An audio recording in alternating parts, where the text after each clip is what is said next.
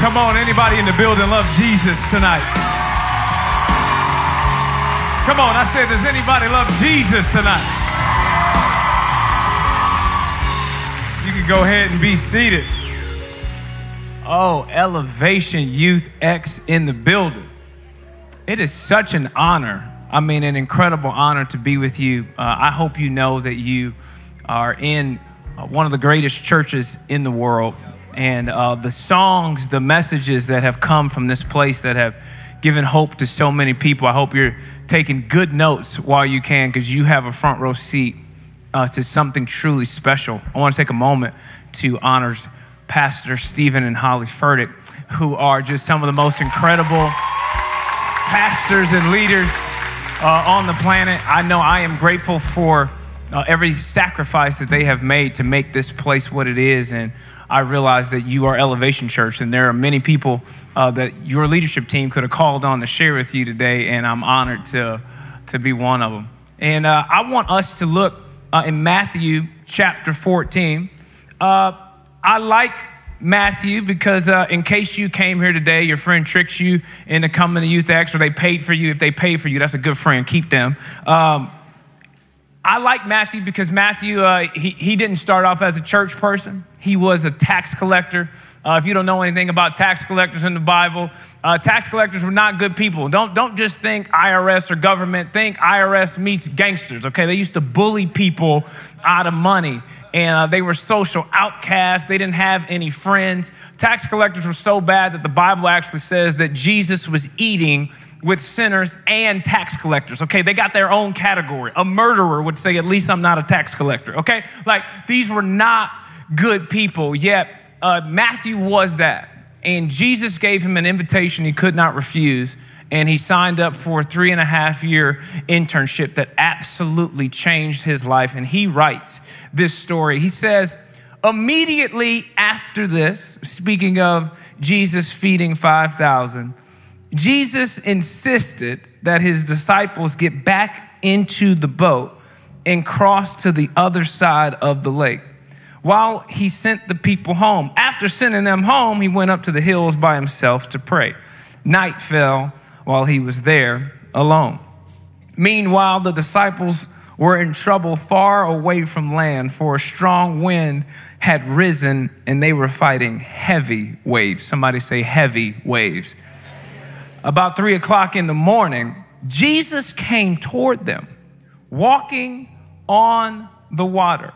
When the disciples saw him walking on the water, they were terrified. In their fear, they cried out, "It's a ghost!" But Jesus spoke to them at once. "Don't be afraid," he said. "Take courage. I am here." Then Peter called to him, "Lord, if it's really you, tell me to come to you walking on the water." "Yes, come," Jesus said. So Peter went over to the other side of the boat, walked on the water toward Jesus. But when he saw the strong wind and the waves, he was terrified and began to sink. "Save me, Lord," he shouted. Jesus immediately reached out and grabbed him. "You have so little faith," Jesus said. "Why did you doubt me?"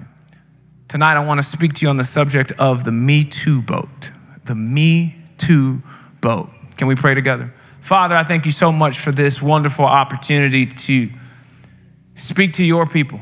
God, I pray that there would be a moment tonight where I get out of the way and you speak loud and clear to each and every person under the sound of my voice. In Jesus' name I pray. Everybody say it. I grew up in an African Methodist Episcopal church. What that means is church was black, okay? This is what it means, okay? My dad was the pastor. I loved my dad's church. It was small. It was intimate. And I loved the rules of engagement of my dad's church. The sign outside of our church said, service is going to start at 9:15. Service usually started whenever we got there. That could be 9:25, 9:45. It really didn't matter all that much when our church would actually start, because it was more about when it would end. We used to be there probably like 2, 3, 4, 5 hours. You should bring a snack at my dad's church, okay? Because you could be there for a while, okay? That was what it was like. Another rule at my parents' church was you couldn't say that you were sick. It was a way of like, you're speaking something wrong over your life. And so you could be throwing up in the bathroom and they be like, the devil is a liar. I'm like, nah, I think I just ate something bad, okay? Nevertheless, I'm like, Mom, I'm throwing up. Like, I'm clearly sick. She goes, no, you getting sin out your life. That's what you're doing. I'm like, no, I really think I'm kind of sick. Then in 5th grade, my father unfortunately suffered a stroke where the left side of his body was shut down completely, and he was forced to have to give up his church. And I was attending a school that was connected to a predominantly Caucasian large church. And so my parents said, hey, why don't you just go to church with your friends? And so at that point in 6th grade, I had never been to white church in my life, y'all. Listen, white church experience for the first time, was crazy, okay? Listen, when they say 9:15, they're not bluffing, okay? I'm telling you, drummer starts, click track, they going right away. I messed around and showed up at 9:30. They talking about they only got one song left. I'm like, at my church, we would just be warming up. Like, what are we doing? They had snacks in the lobby. You had to fast and pray. At my daddy church, they had no kind of snacks. We had donuts. I said, listen, white church got it going on, okay?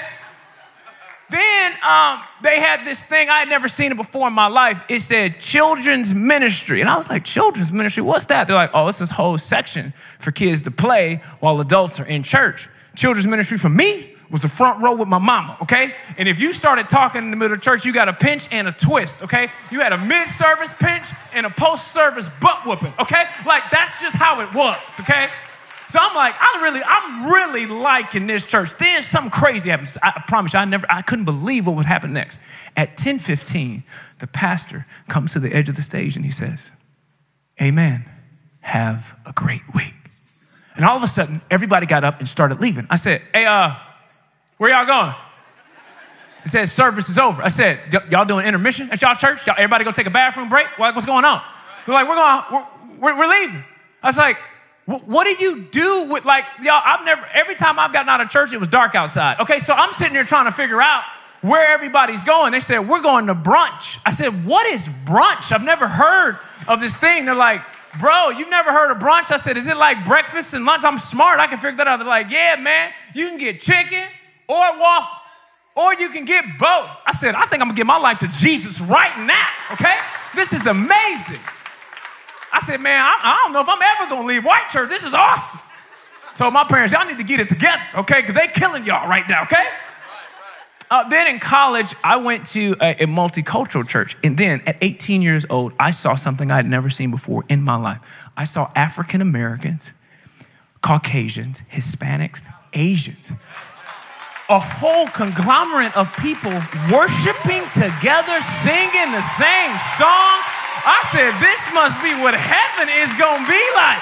And you know what I love about that is sometimes worship can bring us together when we live in a divided world. There's something about the presence of the Lord that makes us leave our labels behind. And all of a sudden, it all fades to the distance and you just focus on Jesus. I said, man, could this be what heaven would look like? I noticed two things at all three churches that I love. In the small black church, in the large white church, and in the large multicultural church that looks a lot like this. Each of them gave people an opportunity to surrender their life to Jesus. Despite their theological differences, they had that one thing in common, and that was the moment that I began to fall in love with the church. The second thing that I noticed about all three churches, despite their theological differences, is they all had this same phrase that they used, usually towards the beginning of their service. Come just as you are. Oh, and I believed it too, right? You know, you come just as you are. And it made sense for the first time visitor, but the longer I started saying it myself, I didn't know if we really meant it, because the longer you're in the church space, it goes from come just as you are to fake it till you make it. I mean, just think about it for a second. How real can you really be here? I mean, like, let's say somebody sees you in the lobby. Hey, Antoine, how's it going? Oh, man, my dad can't stand my mom, so he left, and my life is horrible. How about you? Like, you can't say that. Like, you can't be like, hey, my parents broke. They both lost their job, but we still trying to impress our neighbors pretending to be rich. So how's your life? Like, you can't say, yeah, my boyfriend just broke up with me. I'm probably going to be alone for the rest of my life, but God's faithful. Like, you can't say that. So on some level, we decide to wear a mask. We just decide to use spiritual phrases to cover who we really are, because I think we're all searching for a place where we can be the real us. And it can be very, very difficult to do that. We can sometimes make it difficult for one another to do that. And sometimes you can even be at church and be the loneliest person in the room, surrounded by thousands, but still alone. Proximity to a person doesn't somehow solve our loneliness issue. And so oftentimes, whether we're in school or in church, we will settle for the mask because life experiences have taught us that's sometimes the only way we'll ever get accepted. I think there's 3 issues with the mask. The first problem with the mask is you might actually succeed at fooling people. You might actually get people to fall in love with your mask. But all of a sudden, it's not you. So you got followers. You're like, I did it. I got popularity. I did it. But now they're going, but it ain't really me. You got them to date you, and you're deathly afraid that they're going to find out you. You got fake Off-Whites, you got fake Jordans, you got them from China, and you waited 6 weeks to get a compliment because that's how long it takes to get it from China. Like you're sitting there trying to wear this mask, but the problem is when you get a compliment on something that's fake, it makes the compliment feel just as fake as the shoes. So now you're going, man, thank you for the compliment, but you don't know the real story. The second problem with the mask is it's exhausting.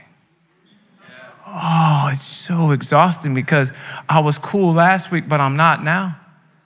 I got to change who I listen to now. I got to change my outfit now. I got to change my shoes now. Wait, we're not listening to them anymore? Okay, we're watching them on YouTube now? Okay, like this is... And I got a feeling there's somebody on the sound of my voice. You're just tired. And if you're honest, you wish you could just call a timeout and say, can I just be me for a minute? Can I just be the real me and still have the admiration and still have the acceptance? The third problem with the mask is you will always live in fear that somebody's going to find out who you really are. You're walking around like a superhero, hoping that nobody finds out your true identity, hoping that your followers don't find out that you are indeed a fraud and you've been tricking them this whole time. Can you imagine what would happen in your life if you truly believed that God loved you and would use you just as you are, without the upgrades, without the alterations, without the popular, like just as you are, hey, you're enough for me to use you. One of my favorite authors is Brene Brown, and she says it like this: there is a massive difference between fitting in and belonging. Fitting in means I will make as many adjustments as I need to make you like me and admire me and follow me, which means my fans, my followers, my family, and my friends are the governors of my life, and they get to dictate the direction my life is headed. So I got to do whatever I can to fit in. Belonging, on the other hand, says I'm willing to be the real me, even if it means I have to stand alone. Even if it means that, you know what, listen, you may not like the real me, but you know what? At least whoever does love me, whoever does accept me, it is actually me. What have you ever done to fit in? What have you ever sacrificed to fit in? Shout out to my homie that laughs at jokes that aren't funny. To fit in. Because life experiences often teach us it doesn't feel as bad if we make fun of ourselves before somebody else can. Even if you're punching yourself, it still hurts. Shout out to my friends of color who have had to laugh at racist jokes just to survive. It wasn't even funny, but you thought, if I don't laugh, I'll be isolated and I won't have any friends. So you ha, and heed your way into the circle, but you don't even feel comfortable because you feel like they can't even see the real you. What I felt compelled to tell you tonight is you have to choose belonging over fitting in. You have to choose belonging over fitting in. I believe that the cure for loneliness has two components to it. And the first one is this. It's accepting yourself for who you really are, just as God made you. Other people can't like the real you until you like the real you. Until you have accepted the real you, how is anybody else going to accept the real you, just as God made you? You know who I think felt this tension a lot? Peter. Peter is somewhat of a misfit in the group of disciples. He don't really belong with everybody. He's older than all of the disciples. Scholars tell us he got a little bit of anger problems.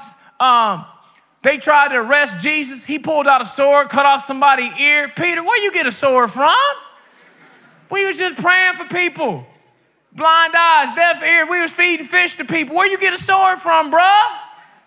I like Peter. I think he gives hope for thugs. You know what I mean? Like, you love Jesus, but you still cut somebody. You know what I'm saying? Like, that's Peter. He's trying to figure some things out. He's like, I don't know if I belong with everybody else, but this group of disciples, they are at the Sea of Galilee. I got a picture of the Sea of Galilee. I got a chance to go visit the Sea of Galilee a couple years ago. It is really a beautiful place. In fact, we got to have a worship service on the Sea of Galilee. Ladies and gentlemen, if you ever get an opportunity to go to the Sea of Galilee, you're going to be acting way more spiritual than you really are. You're going to be like, I think I can walk on water. No, you can't. You're going to drown, okay? You're going to die. Stay your butt on the shore and put your AirPods in and listen to oceans. That's all you can do, okay? But you be thinking all types of crazy stuff at the Sea of Galilee. Like, man, this is where it happened. And in the photo, it looks calm, but in this story, it is the very opposite. And you know what I love? I love that the disciples found themselves in a storm by obeying Jesus. What did he tell them to do? Go home. They were just going home. And they found themselves in a storm. Some people believe that following Jesus means I shouldn't have any problems. Following Jesus means I shouldn't have any storms, that my life should be storm-free. But following Jesus doesn't mean you won't have any storms. Following Jesus simply means you will have an anchor for every storm that you go through. That is what Jesus is communicating to his disciples. And it's an interesting story to me.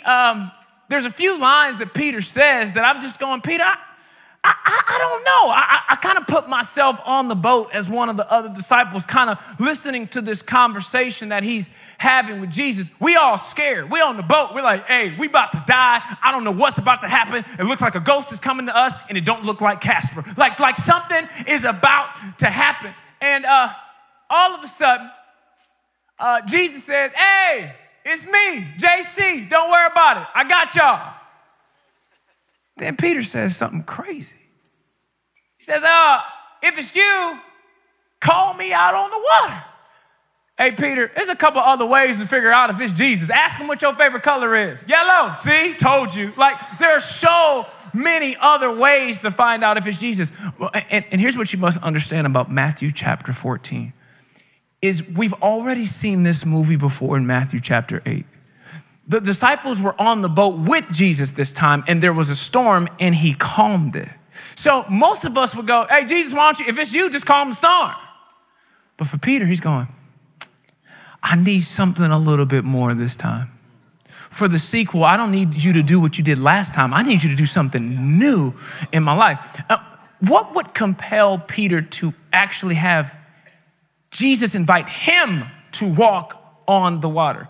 In the Jewish context, there were 3 levels of education. At the highest level, a rabbi would say, follow me. This was one of the greatest invitations in society. If a rabbi said, follow me, it was like being drafted into the NBA, okay? This is why you see in scripture so many people dropping everything going on in their life to follow Jesus, because they're going, I never got this opportunity. In fact, at that 3rd level, if you weren't good enough, which was most people, the rabbi would tell you, you're not good enough to be a rabbi. Go home and just do the family trade. You'll never be more than a fisherman. You'll never be more than a carpenter. You'll never be more than a farmer. That's your lane. Save the rabbi stuff for maybe somebody in your kid. Maybe one of your kids will become a rabbi someday. But this isn't in the cards for you. The common denominator of every disciple that Jesus had is they had already been told no. This is why Peter had dropped his nets and said, wait a minute, me? You're picking me? A disciple following a rabbi in Jesus' time, they followed their rabbi with everything of their, they wanted to do everything like the rabbi. They wanted to spend money like the rabbi. They wanted to treat other people like the rabbi. They wanted to read scripture like the rabbi. In fact, historians would say that a disciple wanted to follow a rabbi so bad that if that rabbi had a war injury and he had a cane and walked with a limp, that a young disciple would actually break a branch off of a tree and pretend to walk with a limp just to be like the rabbi. Understand, ladies and gentlemen, Peter's logic is, if my rabbi is walking on water, I'm walking on water, okay? Like, yes, Jesus, if it's you, then yes, call me out. Now he's kind of looking back at the other disciples going, I don't know if y'all want to go for a walk, but I can't let your opinion keep me from getting to Jesus. Like, I don't know what y'all left, but for me, I gotta get out of the boat. You got a crazy friend in your life that just be doing crazy stuff all the time?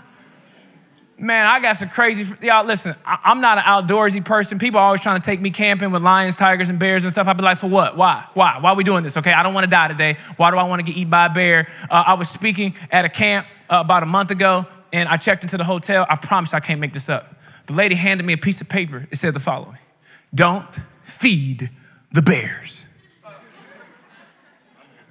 I said, ma'am, the paper you just handed me, it says don't feed the bears. Is this like a euphemism? Like, is this a joke? Like, what, who's feeding bears? They said, oh, sometimes the bears come into the parking lot, and if you leave food in your car, they're going to eat it.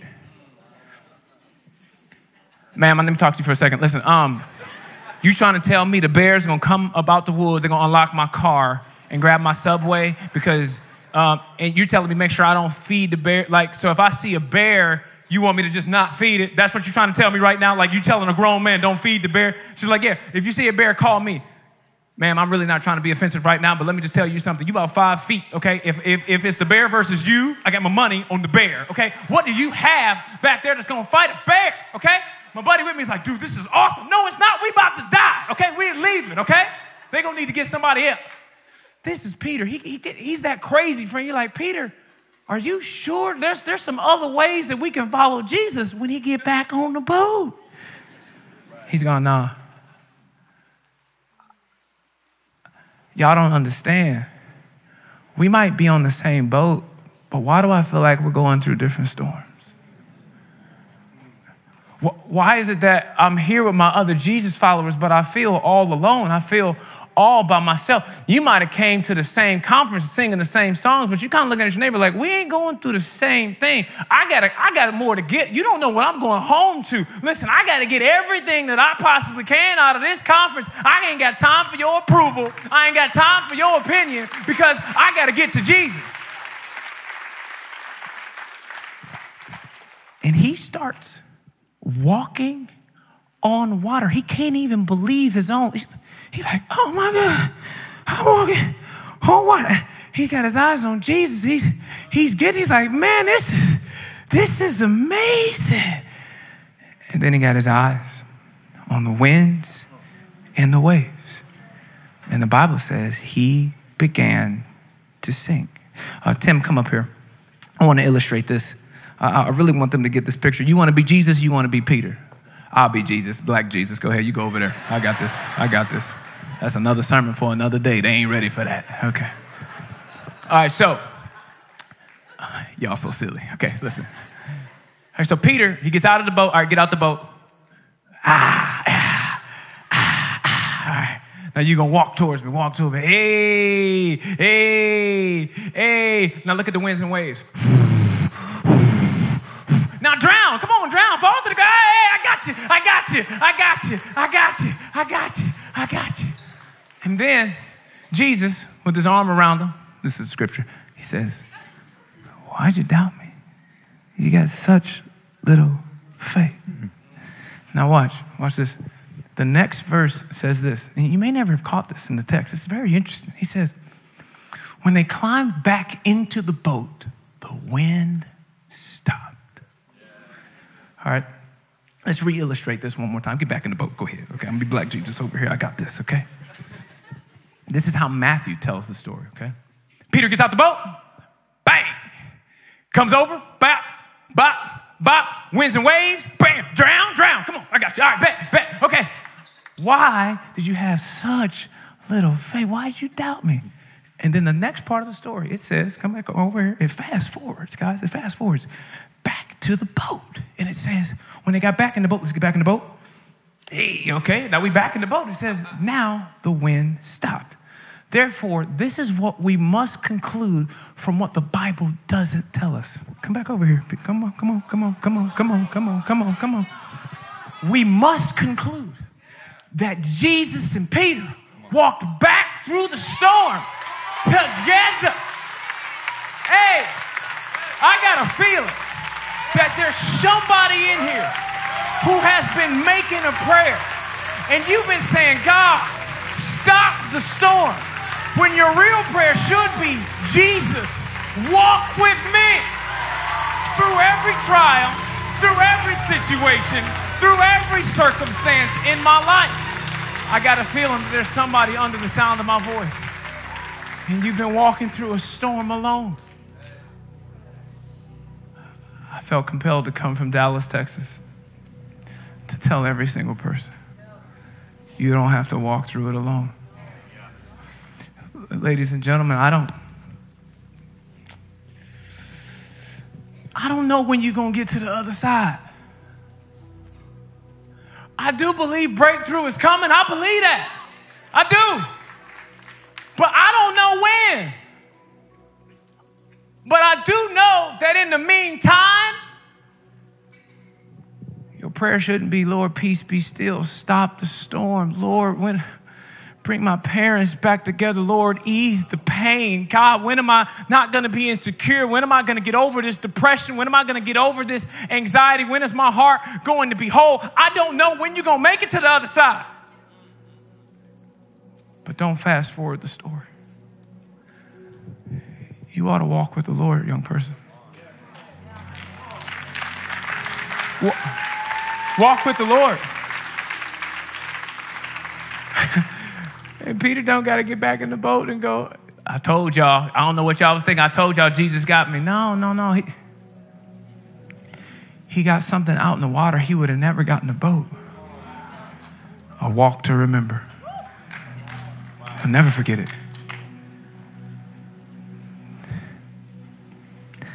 I believe that there's something in us that wants Jesus to take our pain away, but I think he wants to meet you right where you are.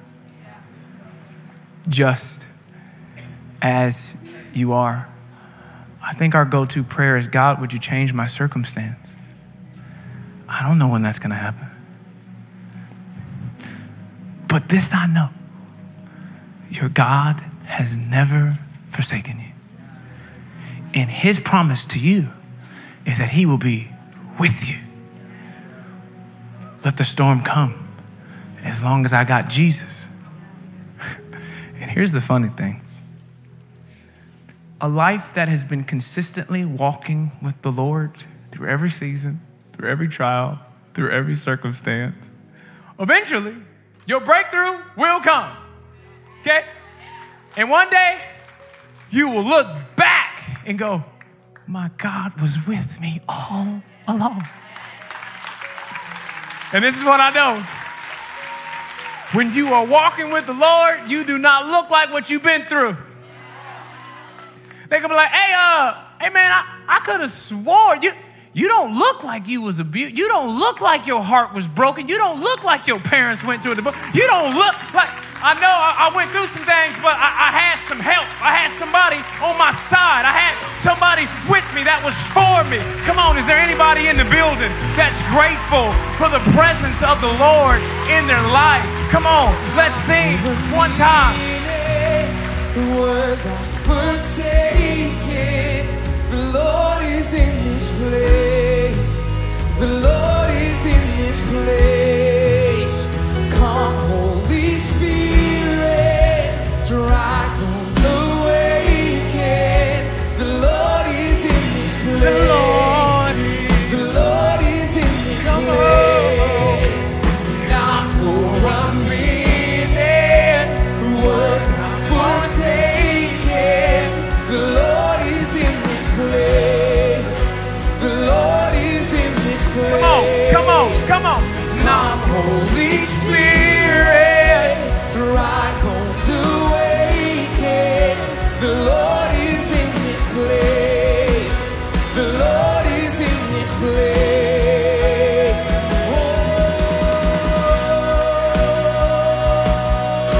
Oh, the Lord is in this place. The Lord is in this place.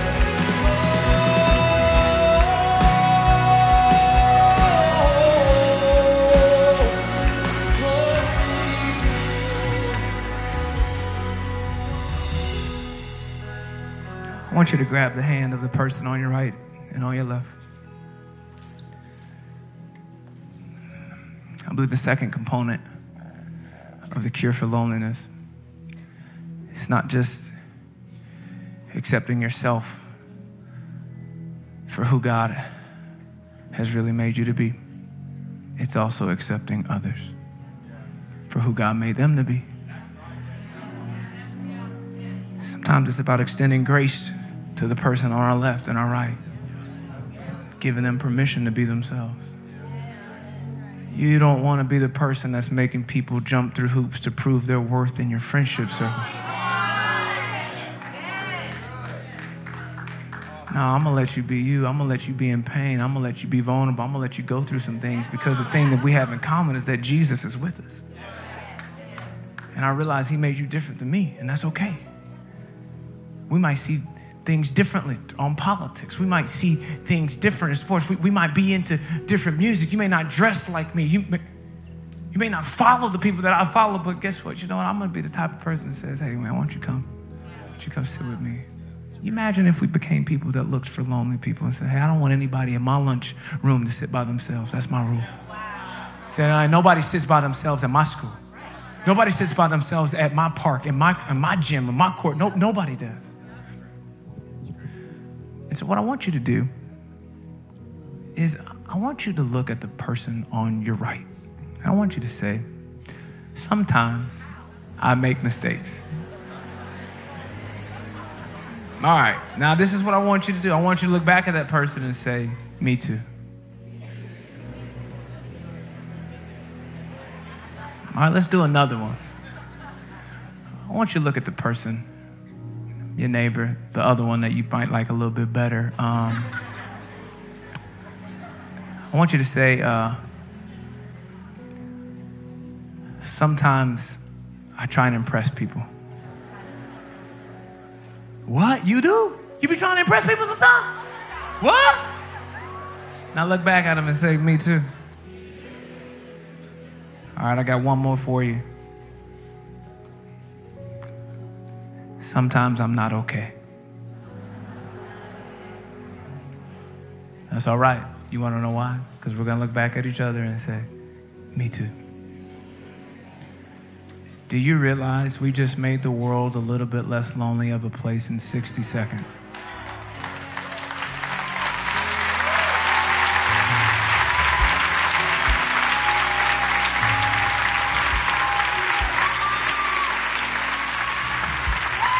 you imagine? Can you imagine if your e-groups look like this? Can you imagine if your e-group was a place where people could come and go, hey man, sometimes I'm not okay. Hey man, I made some mistakes this week. Hey, things aren't okay at home. I got some issues. And can you imagine if that wasn't a place of, well, you what? No, get it together, man. Fake it till you make it. Pretend your way into a reality. Wear a mask until it becomes who you are. No. What would you do if I told you that God could give you real joy? You don't got to do the fake stuff.